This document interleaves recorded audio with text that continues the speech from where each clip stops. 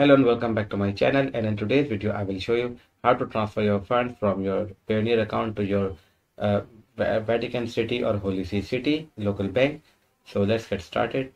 But before that, you must first verify that your country is already listed in the supported currency section. For this reason, you must come to this page and search out your country. As you see that the country is already listed over here, so now you have to create your Payoneer account and log in with your access details. And once you log in there, your page will look like this. Now you must add your bank account.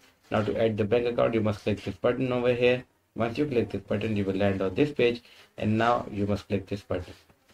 Now select the link over here. Here you need to enter your local bank account details, and especially in the country section, you need to click select your desired country. And after providing the details, your bank account will be added to your Payoneer profile.